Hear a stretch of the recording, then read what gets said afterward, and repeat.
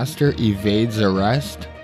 Liberals and NDP call on province to search all former residential school grounds in Manitoba for unmarked graves. And the Jets allow 500 fully vaccinated healthcare workers to attend Game 1 and 2 of the second round playoffs against Montreal. This and more on the Manitoba Freethinker.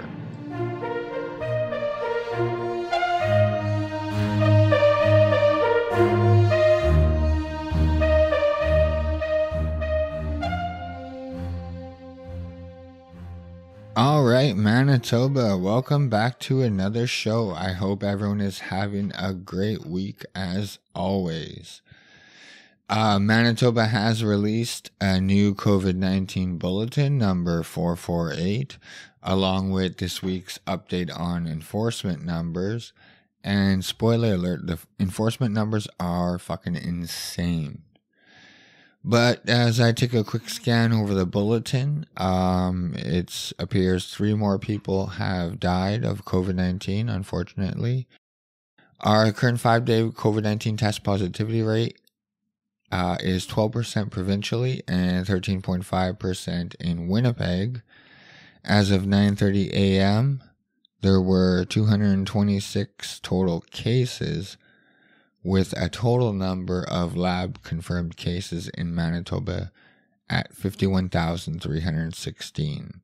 So, there was 226 cases today. So, it appears that the cases are dropping, but the issue that we're still dealing with is the ICU numbers remain high.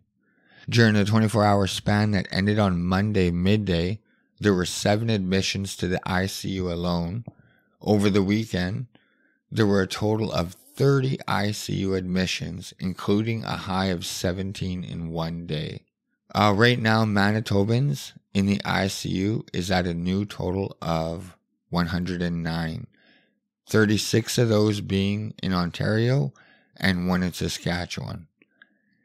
There at one point was 43 Manitobans in Ontario ICUs, but so far 6 have been sent back to Manitoba and are recovering.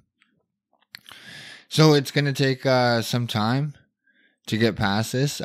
We just recently received 12 ICU nurses, among other federal support and help from the Canadian Armed Forces. But it is going to take some time. We did recently just send 3 more Manitobans to Ontario on Monday. Coming out of Winkler, a doctor is getting pretty vocal about his experiences. From CTV News, quote, "Even in the face of death, they will deny it," Winkler doctor says. Some COVID-19 patients believe the disease is not real. A doctor at a hospital in Winkler, Manitoba said the past weekend was the busiest of the pandemic for ICUs, noting that the COVID-19 patients admitted to the facility are not vaccinated and that some believe the disease is not real. Dr. Ganison Abu, a family doctor at Boundary Trails Health Center, said they've seen a surge in cases in the last 2 weeks. He said at any one time, the facility has 15 to 20 COVID-19 patients and up to 3 in the special care unit. Abu added that Boundary Trails also accounted for about 40% of the patient transfers sent to Winnipeg and Brandon over the weekend. Quote, "If I'm accounting for the numbers correctly, they say it was the busiest weekend in the pandemic so far for Manitoba ICUs," he said. 17 new admissions over the weekend, and in that time, we've probably sent 6 or 7 incubated patients to those centers. Abu said that many of the COVID-19 patients coming into Boundary Trails Hospital are not vaccinated. He noted that though some people are awaiting their vaccination appointments, the majority, quote, refuse to be vaccinated. Abu said some patients are angry and upset with their COVID-19 diagnosis because they don't believe in COVID-19. There is somewhat of a theory, conspiracy theory of sorts, that we are colluding with big business in making this an issue, that it's not real, he said. Abu said that despite all the evidence and the people dying from the disease, the patients believe the government concocted COVID-19 to control people's lives. I think it's a collision of different worldviews, he said. That of a science-based community that understands what vaccines are and what infections are, and this other philosophy. Not that they don't understand it, but they don't want to feel controlled. I mean, there are some religious attitudes that buy into this as well, but I think the major issue is one feeling that they are controlled by the government and central agencies, he said. As of Monday, Winkler had 79 active COVID-19 cases, and its vaccine uptake is 24.9%, according to provincial data. Abu noted that he has seen some people who are deathbed deniers of COVID-19. Even in the face of death, they will deny it, he said. He added that other patients have come to understand the severity of the disease. Quote, I've seen patients who have come around in their severity of their illness to understand that this is a real issue, end quote. Abu noted that people in his community are good, but that some people are misdirected on the issues. This is real, he said. What we are experiencing in our hospitals is real, and there is an urgent need and a responsibility. I would say we need more people to get vaccinated because that is the way to keep out of ICUs. We keep out of hospitals so that we could take care of other patients, end quote. Abu said that he respects that Winkler is a faith-based community. He said he wants people to work together and realize there's no harm in changing your mind.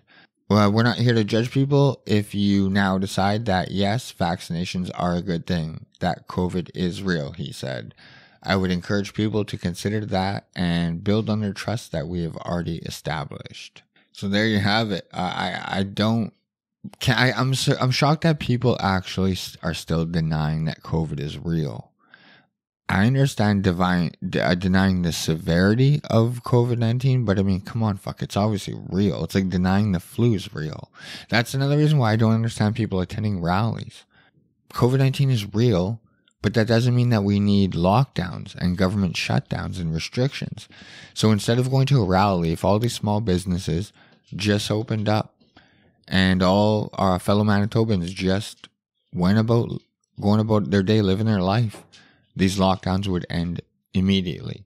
We don't need rallies. We don't need to group together in order for the province to still not give a fuck. Like, they do not give two shits about your rally. Well, another bit of news, COVID-19 news coming out of the province is Manitoba authorizes a second dose of Pfizer or Moderna for people who have received AstraZeneca for their first shot, which is actually a first for the country. I think Quebec is also going to do it, but Manitoba, I guess, led the charge in being the first to actually say they were going to do it. Dr. Josh Reimer, medical lead for Manitoba's Vaccine Implementations Task Force, held a news conference today on Monday to update Manitobans. Multiple times she stressed that getting the AstraZeneca shot as your first shot was still the best choice.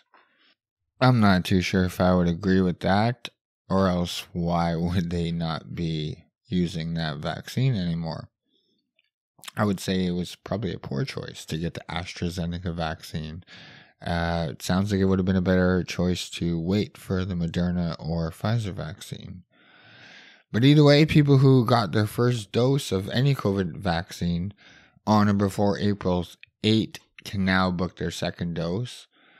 Manitobans who got the first dose of the AstraZeneca vaccine can receive a second dose of either the Pfizer or Moderna vaccine, as long as they meet provincial eligibility requirements, the province says. The minimum time that must pass before people who get the AstraZeneca and the second dose is 28 days. For those who aren't in a high-risk category, 8 weeks is recommended. As of Monday, anyone who received their first dose of any COVID-19 vaccine on or... Oh, I apologize, I read that. Those who got their first shot on or before April 13 will be able to book a second dose appointment starting Tuesday. Manitoba was waiting for the results of a UK study which was due to be released this month before making a decision on mixing vaccines. It wasn't quite clear if the efficacy of the vaccine would be the same. But the results of the study are now expected not to be released for another month, said Dr. Josh Reimer, the medical lead. Quote, the good news is that the Spanish study has been released that showed the people who received a second dose of an mRNA vaccine, such as Moderna or Pfizer, after the AstraZeneca had a good immune response, she said. So the study they were originally waiting for, I think, was coming out of Europe, but they got the one out of Spain, so they just went with that one. Quote, we've seen that changing products in between doses for almost every other vaccine still results in good effectiveness, and ultimately that's what we're after, the effectiveness of the vaccine in preventing the spread and the severity of the COVID infection, Reimer said. The Spanish study mixed Pfizer with AstraZeneca, but Reimer says Pfizer and Moderna are essentially the same vaccines with different brands. Quote, we can expect that whether you got Moderna or Pfizer after AstraZeneca, you would get an equivalent immune response, she said. And we want people to get those second doses as soon as they hit their 8-week mark and don't want them to worry about vaccine shopping. Reimer reiterated that people who got AstraZeneca did the right thing and that 1 or 2 doses of that vaccine are better than not being immunized at all. I would like to point out, except for the people that got blood clots and died, I think no vaccine would have been better.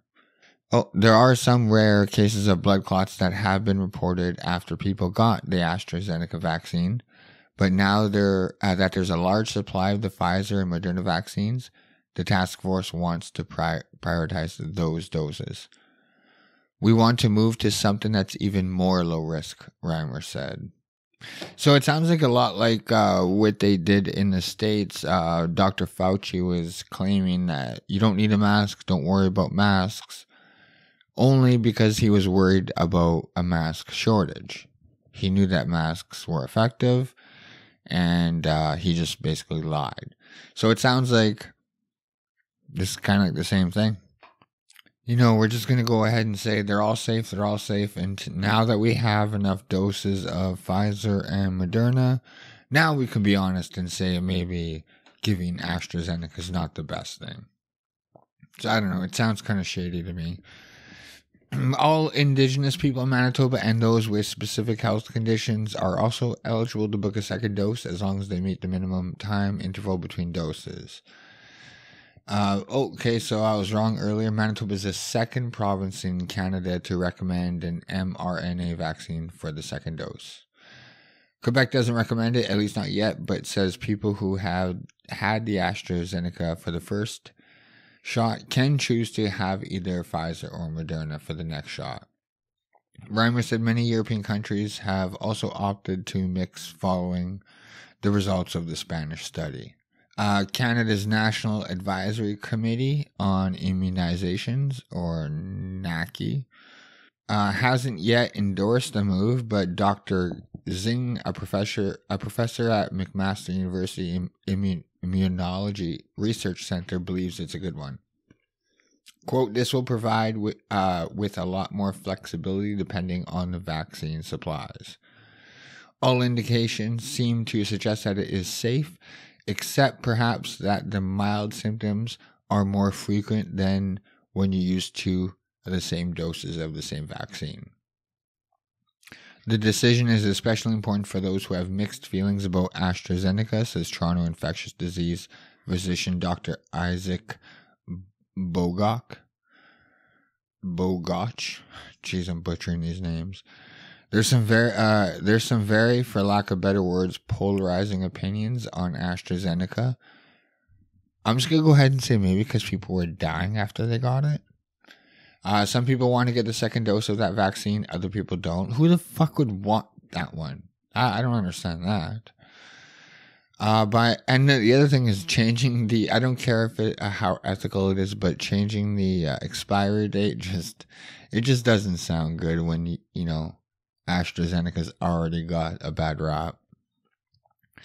But, quote, by enabling people to make informed decisions and giving them the opportunity to either get a second dose of AstraZeneca or a second dose of an mRNA vaccine, I think will do a lot of good. As of Monday, a total of 852,000 vaccinations have been administered in the province. Just over 61% of people 12 years of age and up have received at least one shot of the dose. There you are. So that's our COVID-19 situation at the moment. As for the enforcement side of things, Manitoba smashes its previous record of 102 tickets last week, coming in hot with a total of 161 tickets. Shit. Manitoba's making bank. 144 tickets for 1,296 were issued to individuals in relation to gatherings in private residences or outdoors. That is fucking mind-blowing to me. It's tyranny. I don't see it any other way. Ticketing people for gathering in private residences should never happen in a free society. I cannot see how Dr. Roussin, who is a health official, has the capability of doing this. These, quotes, laws were not passed in the House. They were not debated on. There was no opposition present at the time of even writing these. No extensive or any research for that matter on how these lockdowns would affect Manitobans financially, mentally. No research done on the social impact of these lockdowns. On top of it, Dr. Roussin isn't even an elected official. There's no recourse for his actions. You can't vote him out, can't hold him accountable. He has an appointed position. I'd like to add for $415,000. So keep that in mind when he's shutting down businesses and saying that we are all in this together, as if he could survive off CERB. He makes 17 times what you make on CERB every month. So I don't think we're in it together. So 144 tickets were issued last week alone at $1,296. 9 tickets for $298 were issued to individuals for not wearing a mask in indoor public places. One 5,150 ticket to an individual for the Federal Quarantine Act, and one $5,000 ticket to a business. It was actually the arm of Bitfrost Church received that $5,000 ticket. So good for them. I respect that. And 6 warrants issued to repeat offenders, as I went over on the last show. As of right now, 4 of the 6 warrants have been executed. Chris Sky, his warrant was not executed. As I said a couple days ago, he was scheduled to appear at the rally at the Forks that took place last Friday, but after his counsel let him in on a little secret that he had a warrant out for his arrest, he was like, fuck that, and skipped over Manitoba. And the other warrant that has not yet been executed is for Pastor Tobias Tyson. Yes, I said that right. Pastor Tobias Tyson. Pastor avoids arrest. A religious minister in the Arm of Hanover with an arrest warrant continued to evade arrest this morning after being informed last Thursday that he was wanted by police for repeatedly violating public health orders. On Saturday, Tobias Tyson, with the Church of God Restoration in Sardo, Manitoba, posted a video from an undisclosed location saying he wasn't going to turn himself in. Tyson arrived at the group's meeting the following day saying he planned to continue to make it hard for police and that he had gone into hiding so that he could speak to them. On Monday morning, the RCMP visited what Tyson called his normal residence, but the minister wasn't home. Anyone who knows Tyson's location is being asked to call RCMP's Steinbach detachment. big fuck that. I would welcome him into my house and I would hide him from the police. I would definitely not turn him in. So that's what we're coming down to.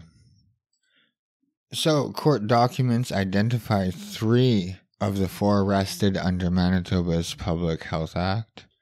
From, who's this? From CTV. Court documents have identified some of the people arrested for allegedly violating public health orders in Winnipeg. Manitoba Justice previously confirmed 4 people, all of whom have ties to the anti-mask rally, have been arrested.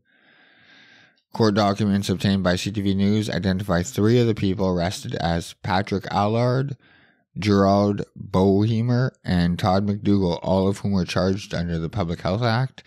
The court documents show the charges are in connection to an offense that occurred on May 15th, but provide no further details. The 3 men have been released, and under the release order conditions, are not allowed to contact each other or be in contact with anti-masker Chris Sakachoui, Chris Guy, however the fuck you say his name, and Church of God Restoration Pastor Tobias Tyson. Basically, they can't be in contact with each other or any of the 2 people still on the run. Good to know. Their release orders are preventing them from organizing or promoting by social media or any other communications. These charges against them have not been proven in court. So with everything being said, that brings the total amount for the week alone in fines up to $200,000, with a grand total of $2.3 million of fines issued since April 2020. I would like to point out that if you are planning on fighting these tickets, definitely follow the appropriate steps, because or else, first of all, your ticket will be increased and you won't be able to insure your car. So even if you're planning on fighting it, just so you know, unpaid fines and for tickets for Public Health Act offenses proceed through the Provincial Offences Court. If the ticket is not responded to during the response period indicated on the ticket, the individual would be default convicted and a $100 default conviction penalty would be applied. In such cases, the individual would also be prohibited from renewing a driver's license or vehicle registration until the amount is paid. Unpaid amounts are also sent to collection agencies for further collection action. So, like I said, even if you're planning on fighting it in court, just make sure you at least show up and say that you're whatever, attesting it or whatever you got to do.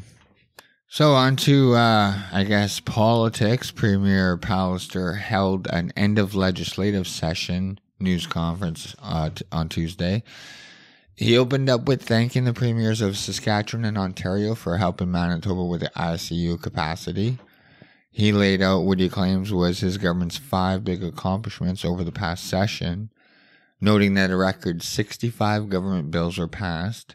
And I'm not going to bore you with all the bills that he referred to in relation to his 5 accomplishments, but I'll give you the shorthand version. Number 1, more money to frontline workers with record investments into health care and education. Number 2, improving customer service for Manitobans with government operations. Improving customer service for Manitobans within government operations. 3, securing our future by investing in our institutions and attracting investments to our province. 4, maintaining a lower cost of living for all Manitobans, such as removing the PSD on personal services and reducing vehicle registration fees, including getting rebates from MPI. And number 5, delivering on the biggest tax reform by phasing out the education tax by 50% over the next 2 years.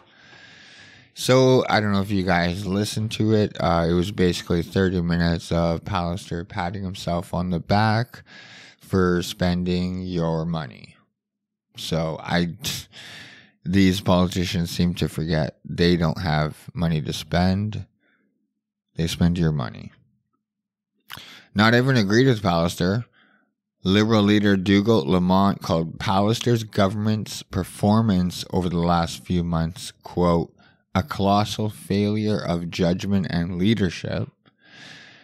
And he went on saying, quote, disasters like the Mabel's personal care home, the deadliest second wave in Canada, and the near collapse of our healthcare system in the third wave didn't happen by accident, end quote.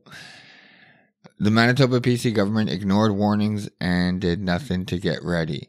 The result has been that Manitobans had to endure incredible suffering and crushing burdens that did not need to happen to the extent that it has. Wow.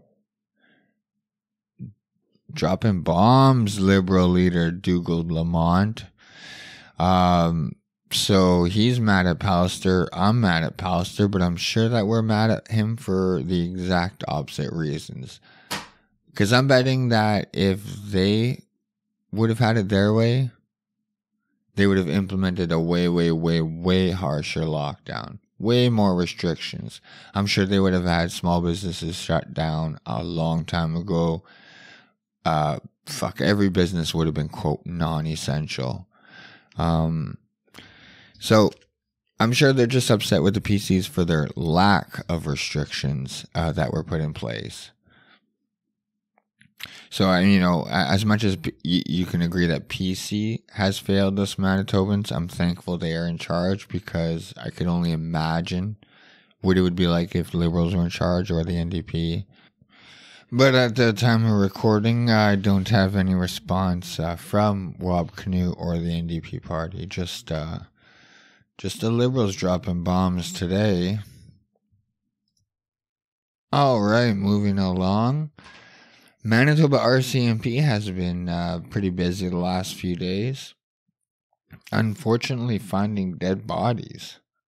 A man from Roblin who had been missing since last December has been found dead, Manitoba RCMP say.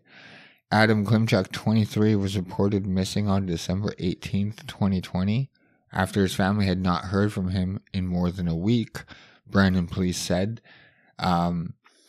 He had been last seen on December 10th. On Tuesday, RCMP said the body of the man found in a field near the rural municipality of Souris Glenwood at the beginning of May has been identified as Klimchuk's. In January, his car was found between Brandon and Souris, which is about 35 kilometers southwest of Brandon. Police do say the death does not appear to be suspicious, but they are continuing to investigate. And on top of that, hydro worker discovers human remains at site northeast of Winnipeg. A Manitoba hydro worker made a grim discovery Monday morning just outside of Winnipeg. Human remains. RCMP Sergeant Paul Managri says officers were called just before 11:30 a.m. to a rural area near the CP rail line northeast of the city, about 1 kilometer east of the bedroom community of Oakbank.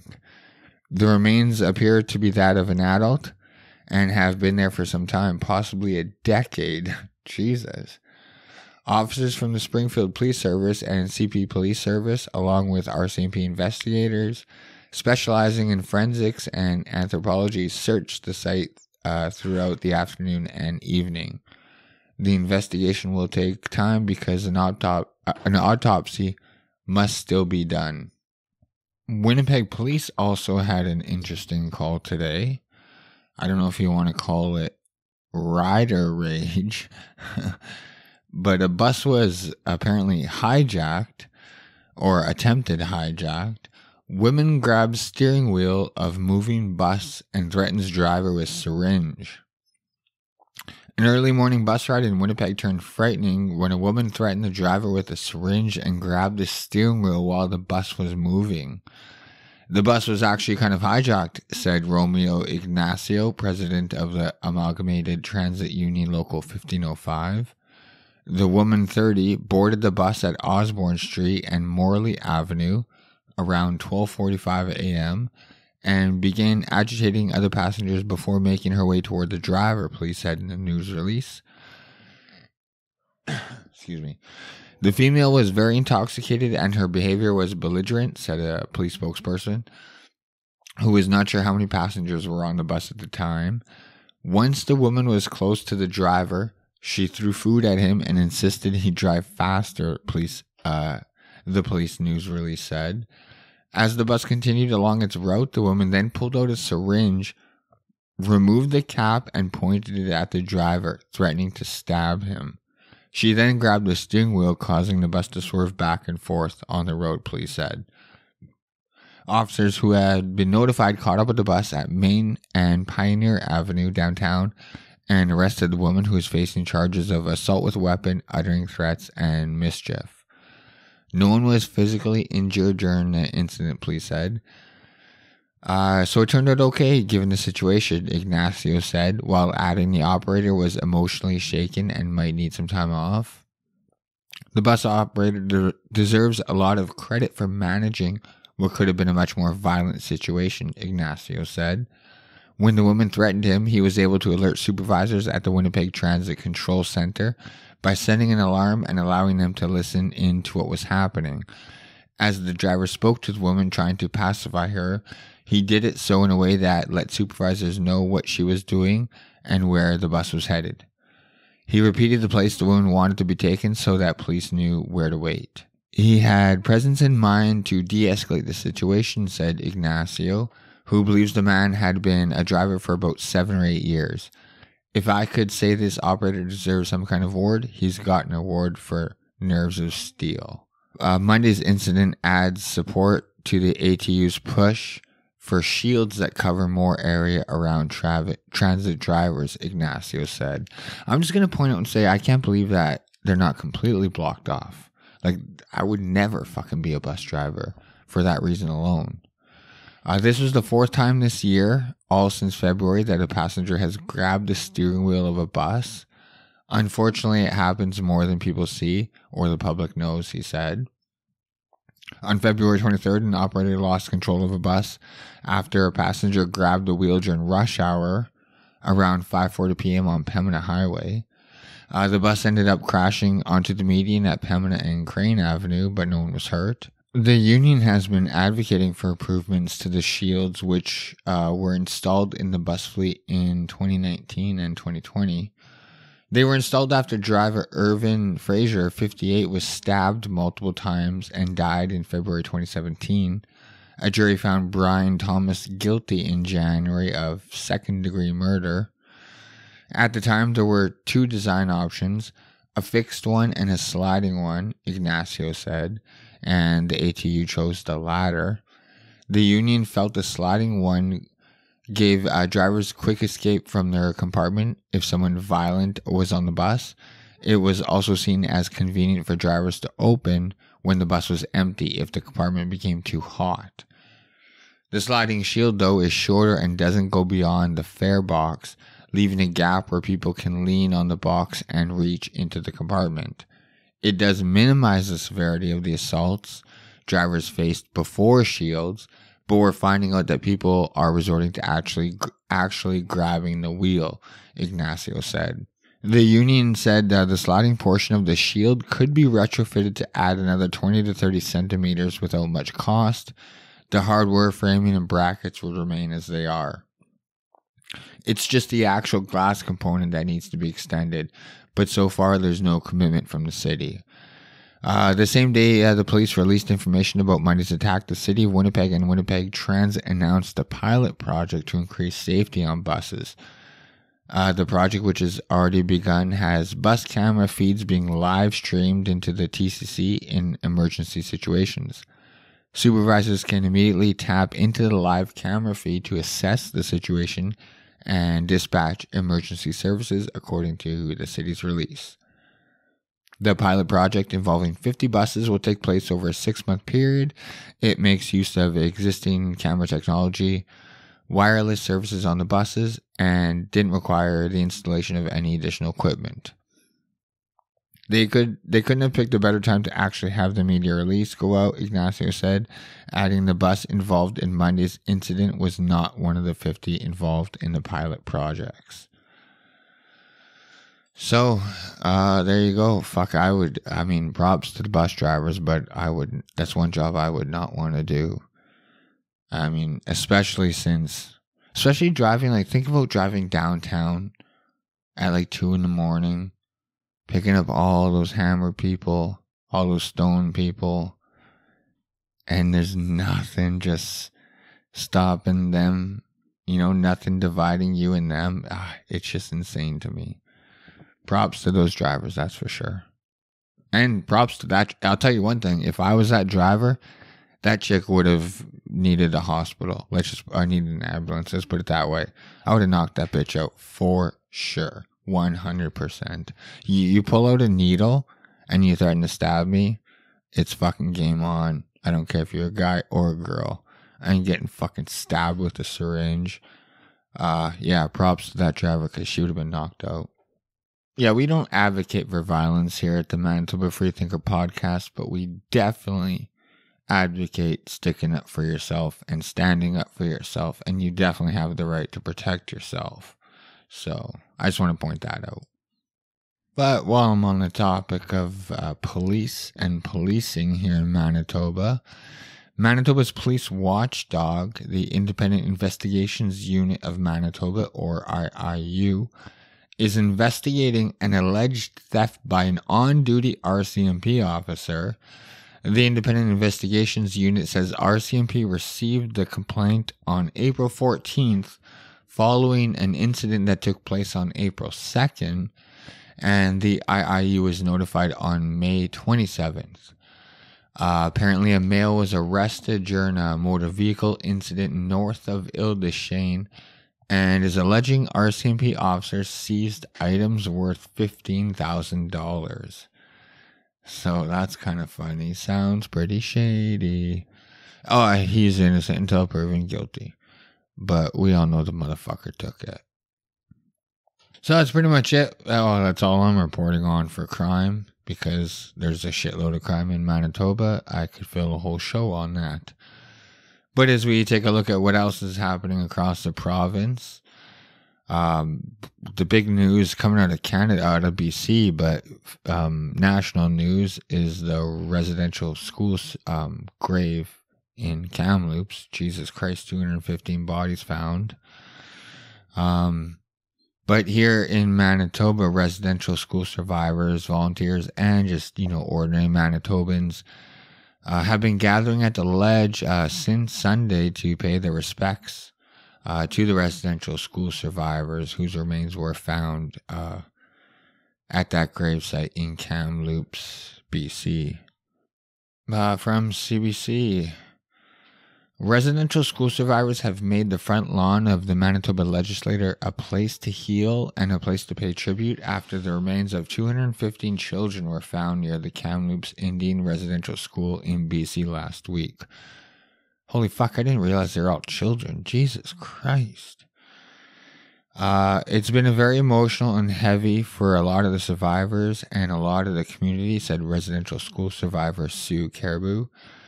On Sunday, a group of volunteers collected donations of firewood, water, and refreshments to set up a 4-day sacred fire. 2 teepees were also set up on the lawn as a place for people to gather.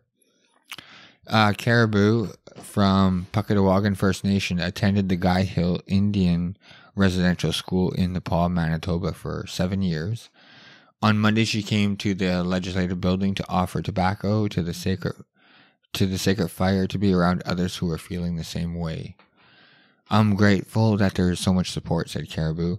Our community just comes together with the drums, with their love, with the kindness. I'm very grateful that there's so much support because this thing brings back a lot of flashbacks.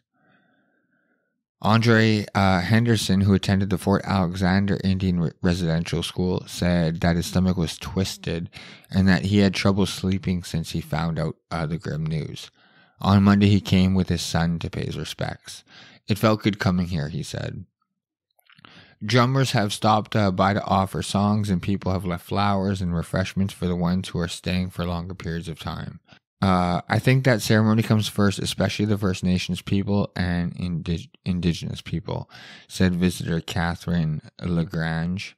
We are mindful, though, that we're social distancing and that sanitizing our hands, and we really want to protect our elders from We really want to protect our elders and our knowledge keepers here today. Marcel French, one of the community scabbies, that's Anishabawin. I don't know how the fuck to say it. It means helper. So Marcel French, one of the community helpers, said it's important for the Indigenous community to gather, even though there are public health restrictions in Manitoba. People are just relieved that they are able to come down here, sit down for a few moments, and speak with other survivors, said French. And so you sense that after a while, somebody's leaving a little bit stronger than when they got here, and that's all due to the communication and the understanding. National and regional support services are available for Indigenous people. A National Indian Residential School Crisis Line provides support for former students and others affected. Oh my God, I couldn't fucking believe this. Could you imagine having your kid kidnapped by the federal government and then they end up in a mass grave with 214 other children? I'm just at a loss for words, and honestly, this is fucking probably not the only one that's out there, so that's the really horrible thing to think about. Manitoba's NDP and Liberal parties are calling on the Pallister government to provide resources to search all former residential school grounds in the province for unmarked burial sites. I don't know who's responsible for either the federal government or the provincial government, but after this discovery, we definitely should be searching the rest of these fucking residential schools. But Manitoba's NDP and Liberal parties are calling on the Pallister government to provide resources to search all former residential school grounds in the province for unmarked burial sites after the remains of 215 children were reported found in Kamloops, BC. On Thursday, the Kamloops First Nation said the preliminary findings from the survey of the grounds at the former Kamloops Indian Residential School indicated the remains of children were found, some as young as 3 years old. Fuck. Manitoba's official opposition party says that's not an isolated incident. These are shameful parts of Manitoba's legacy, and to ignore them or hide them only further exacerbates the shame, said Ian Bushy, the NDP MLA for Kiiwetinoong, in question period on Monday. Ellen Clark, the Minister of Indigenous and Northern Relations, says in her time in the role, she's worked with stakeholders to commemorate and identify cemetery lands associated with the Brandon Residential School, and she claims her efforts will continue. However, there are 13 former residential schools in Manitoba in addition to Brandon's, and it's not known how many children who attended those schools died. Every one of those sites must be searched so that we can know the truth, and without the truth, there can be no reconciliation, NDP leader Rob Canoe said in question period. Liberal leader Dougal Lamont lent his voice to the call, saying finding, identifying, and giving victims of residential schools a proper burial is, quote, the least we could do to help put the minds of families and survivors at rest. I would agree with that. It's the fucking least we could do. The Assembly of Manitoba Chiefs also blasted Brian Pallister's provincial government for what the AMC called a hollow, delayed, and emotionless response to the discovery of the children's remains in Kamloops on Thursday. Soon after, governments across Canada posted condolences and lowered flags, yet it took until Sunday after an onslaught of social media blowback on the Manitoba provincial government's silence for Premier Pallister to send out a statement that contained 4 sentences, AMC Grand Chief Arlene Dumas said. I thought it was very disrespectful that this provincial government would wait literally 3 days, he said in an interview on Monday. Dumas said calling out of Pallister is brutally honest and necessary. It's unfortunate that you have a sitting government that waits until people get upset on social media before they actually have the decency to acknowledge the fact that a tragedy has occurred. Pallister's statement said he was deeply saddened by the news of the horrifying discovery, which is a reminder of the tragedy of the residential school system. The statement also said flags at the ledge and Memorial Park were being lowered and the building being lit in orange. That color has been adopted as a symbol to honor the thousands of students who attended residential schools across the country. It was started by residential school survivor Phyllis Webstad, who had her orange shirt taken away on her first day of residential school in 1973. I can't fucking believe that shit was still happening in the 70s. What the fuck, Canada? First Nations were already staggered by wave after wave of the COVID-19 pandemic, which has hit Indigenous communities particularly hard, but the latest news has sent them reeling, Dumas said. There will be no polishing of words, there will be no tiptoeing around this. It was and still is genocide of First Nations people. There's nothing else to call it, he wrote. In response to Dumas's remarks, Pallister's office sent CBC an email comment that called the Discovering Kamloops a tragic reminder of the atrocities that took place in the residential school system and that they took place in our lifetime. The email also said there remains much more work to do to address the terrible history of residential schools, and our government remains committed to that very important work. So that's fucking mind-blowing. There you go, people. 215 children found in a residential school burial grounds. Fuck that. But before I move on to sports, I want to bring your attention to at least one good news story coming out of Manitoba from CBC. When their dog went missing, this family spent 3 weeks in Manitoba wilderness to find her.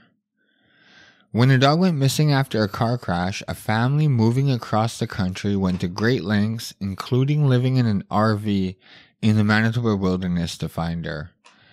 Rebecca Strang and her boyfriend Yoshi Mori are making their way with their extended family from Alberta to Prince Edward Island to take over a farm. Along for the ride is Molly, a 2-year-old miniature Australian shepherd who belongs to Mori's mother. On May 6, somewhere near Haddishville in eastern Manitoba, one of the family's vehicles hit a deer and was totaled. No one was hurt, no one was injured, but in the chaos of the collision, Molly, the dog, took off. It happened so fast that she just bolted into the woods and there was nothing we could do, Strang said. It was honestly heartbreaking. The family put up posters in the area hoping for sightings of Molly. Not wanting to leave Molly behind, the family began trying to search for her in the forested area she ran into. For the first couple of nights, they slept in their cars near the site of the collision just in case she came back, said Strang.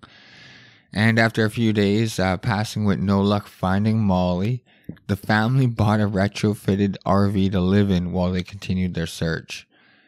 They also made up posters asking people to call them with sightings and got some advice from Leash, which stands for Locating Elusive and Skittish Hounds, a group of women who specialize in finding dogs on the run. We were really worried about all the predators and all that, but we stayed positive and we never gave up our search, said Strang. We like to believe that she was still out there.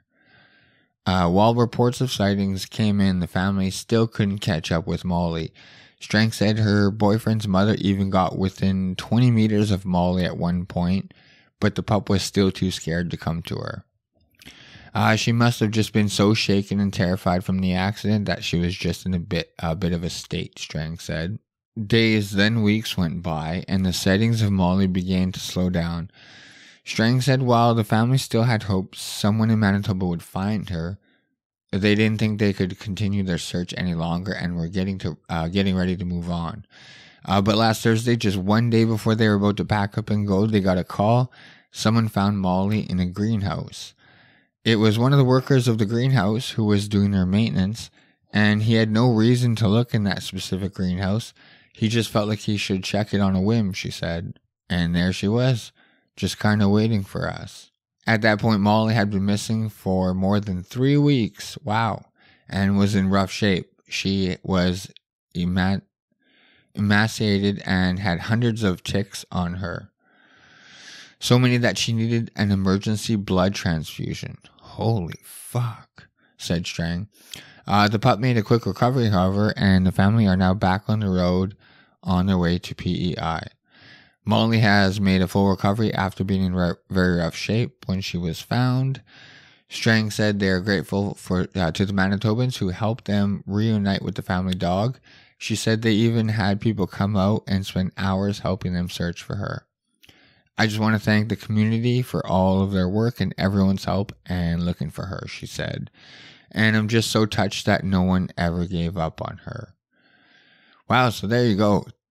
A family spent 3 weeks in an RV on their way across country to set up shop and search for their missing dog. Now that makes me happy. All right, before we end the show, we're going to move on to sports, which basically means the Winnipeg Jets, since there isn't much going on for sports in Manitoba right now. But in case you are not aware, the Montreal Canadiens beat out the Toronto Maple Leafs in a Game 7 decider. Carey Price made 30 saves to bring the Canadiens to a 3-1 victory, in which they were in a series deficit of 3-1. Montreal claiming this victory brings them to face off against our Winnipeg Jets in the round 2 playoffs that are set to start on Wednesday. During a press conference, Pallister hinted at the fact that there will be Manitobans in the seats to watch the round 2 playoffs, and the Jets did confirm this on Twitter. From the province, Jets to allow up to 500 fully vaccinated healthcare workers for Game 1 and 2 versus the Habs. The province will allow a small number of fans, up to 500 healthcare workers, into Bell MTS Place for the first time in over a year. Teased by Premier Brian Pallister during a Tuesday afternoon press conference, the province later confirmed that a very limited number of very deserving fans will be allowed in to catch Games 1 and 2 of the North Division's second round series between Winnipeg Jets and Montreal Canadiens. The Jets made the news official on their official Twitter account, stating that they will host up to 500 fully vaccinated healthcare workers. We can confirm that for the first time in over a year, a very limited number of fans will be present to cheer on the Winnipeg Jets tomorrow night, a government spokesperson told The Sun.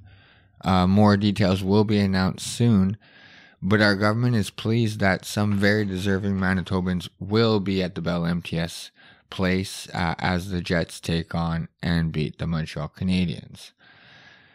There was no indication on how healthcare workers in the province would be chosen for the limited seats. Jets fans have not seen the inside of the downtown barn since March 9th, 2020, when the team doubled up the Arizona Coyotes 4-2. This season, the Jets played in front of empty seats for each of their 28 regular season home games and both of their playoff games back-to-back overtime wins against the Edmonton Oilers during the first round of the Stanley Cup playoffs, a series the Jets swept 4-0. Quote, I know they will be safe, and I know they will be careful, and I know they will follow public health rules, Pallister said. I think we should take that as some small sign of optimism that we could start to get our lives back here in Manitoba. The Jets will become the third Canadian team to allow some fans into their home arena after the Canadiens let 2,500 fans in, and the Toronto Maple Leafs let 550 fans in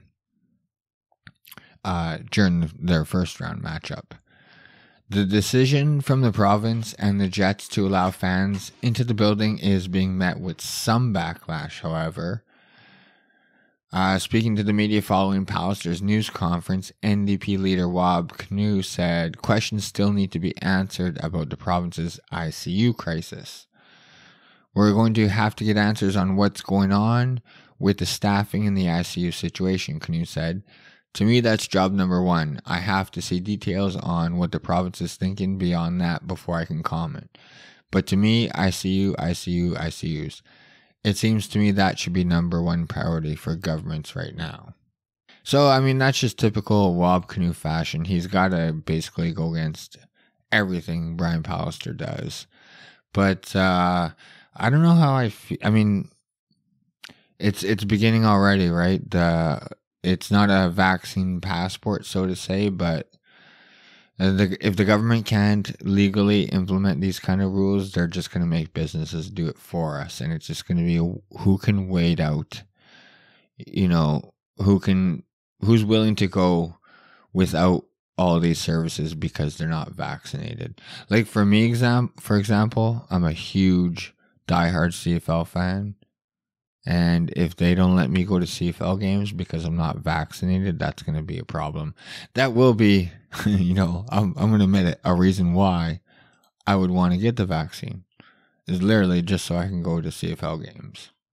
So far, they do have a target date set for the regular season to start on August 5th for a 14-game season, but I'll believe it when I see it.